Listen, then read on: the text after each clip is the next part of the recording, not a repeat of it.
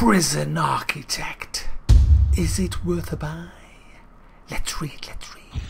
Build and manage a maximum security prison.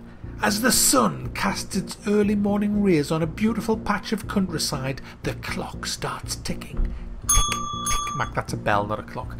You've got to crack on and build a holding cell to detain the job lot of maximum security prisoners that are trundling to your future prison on the yellow bus. As your workmen lay the last brick, you don't have a moment to let them rest as they need to get started on the first proper cell block so you can make room for your next prisoner intake. Once they've all got a place to lay their weary heads, the fun can really start.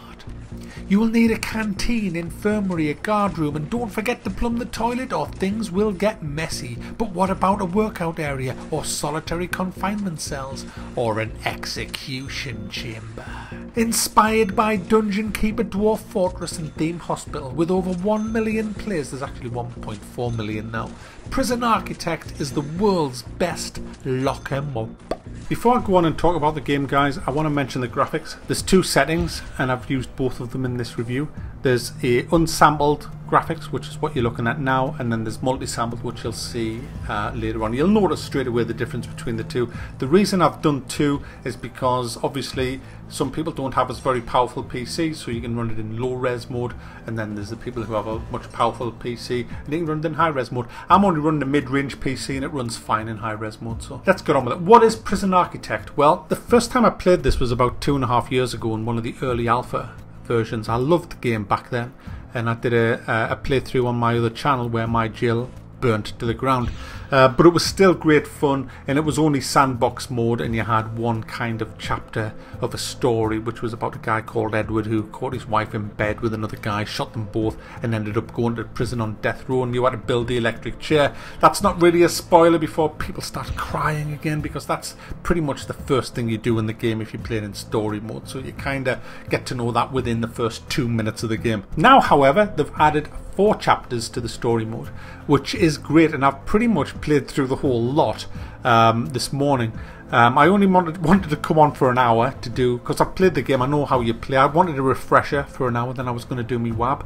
I've now been playing, it's now 20 to 3 in the afternoon, I've been playing it all day pretty much. So that's how good this game is. I can't put it down, it's bloody great. And it's so much better now than it was back in the alpha when I played it. I'm not going to talk about the story because I don't want to spoil it for you, but what the story is kind of like a tutorial as well. It shows you how to run a prison, how to build a prison, how to keep it functioning, how to deal with huge incidents such as fires, riots and all kinds of stuff. There's a lot more stuff that goes on in a prison, and you get to see all this firsthand and be in charge of it. And the great thing about the tutorial or campaign, whatever you want to call it, is once you've finished the objectives, you can stay in and keep playing the prison if you want, or you can come out and move on to the next chapter, which I think is a really nice feature.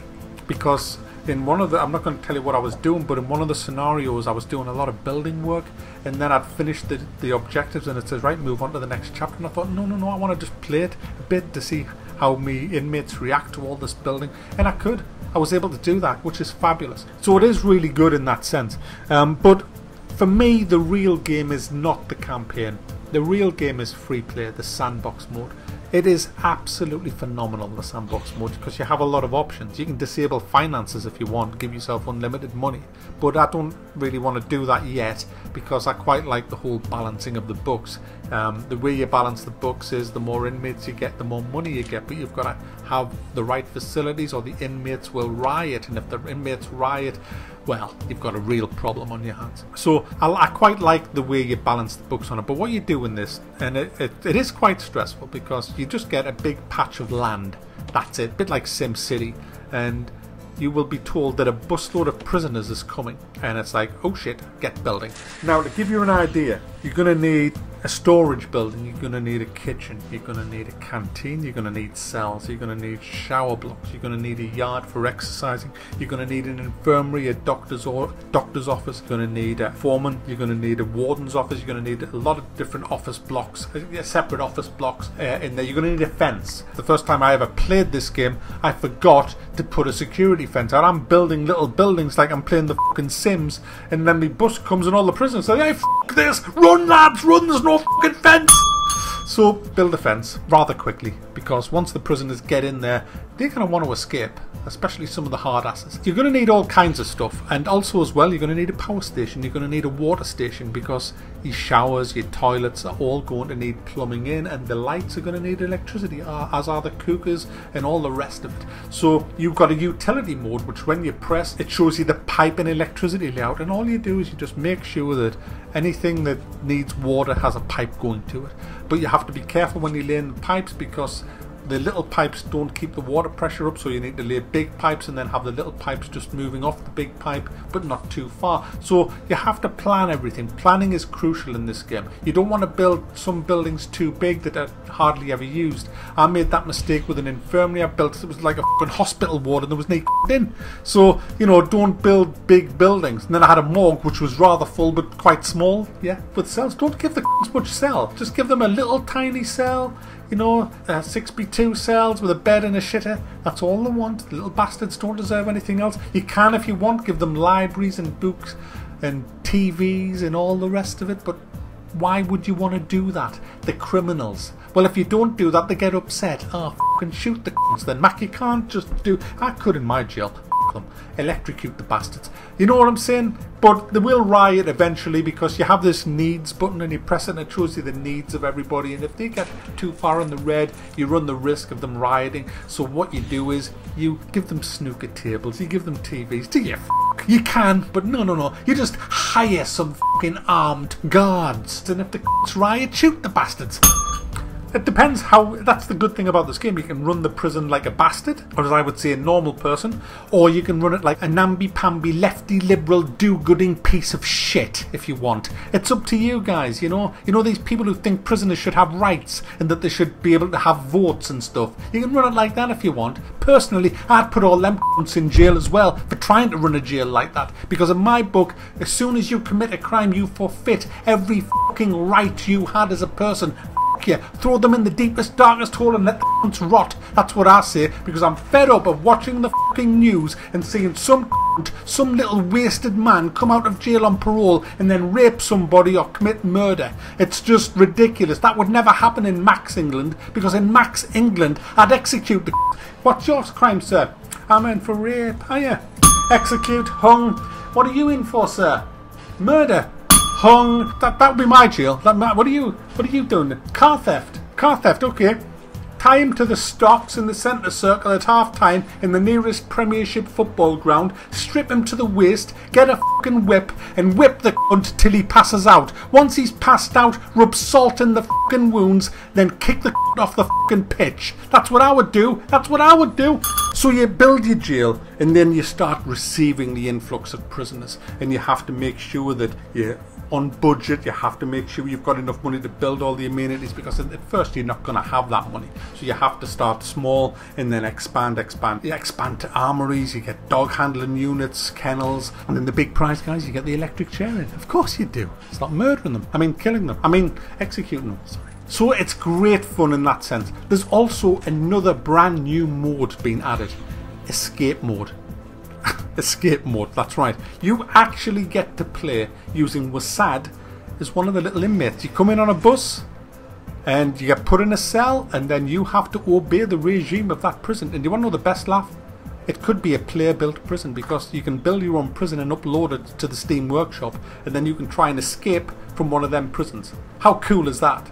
And you can dig a tunnel behind your toilet, you know. You form a gang, you recruit people and say, hey mate, do you want to be in Mac's gang? Then you go up to the daddy and you say, you got your tool? What tool? This fucking tool. Mac, you've been watching Scum again, haven't you?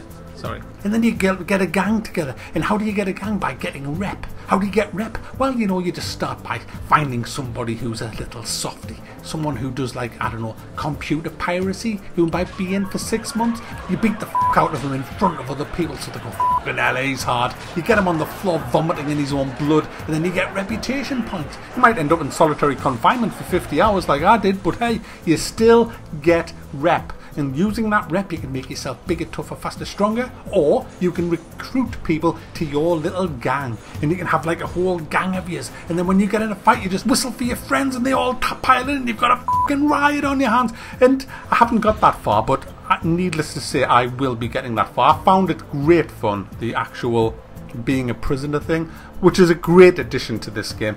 Without that, the game is still worth a buy. With that, it's just icing on the cake, really, isn't it? So it's a really good in-depth game, this. It has a decent set of options with it. It runs fine, it feels fine, it plays well. You're going to get a lot of hours out of this. It's £20, it's not cheap, but it's well worth it. Because of the amount of stuff that you can do. Think of it like a cross between SimCity and The Sims.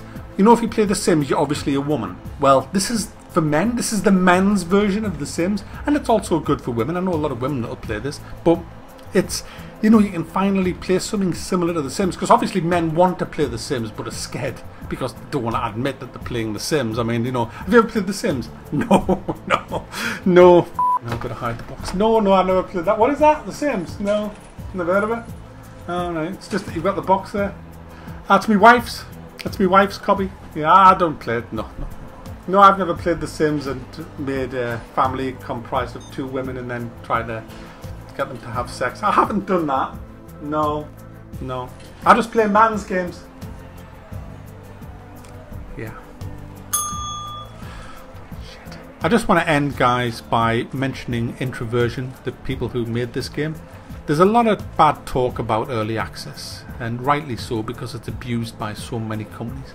These are a breath of fresh air, guys. These have done this all correct. This game started out as early access, but you know what?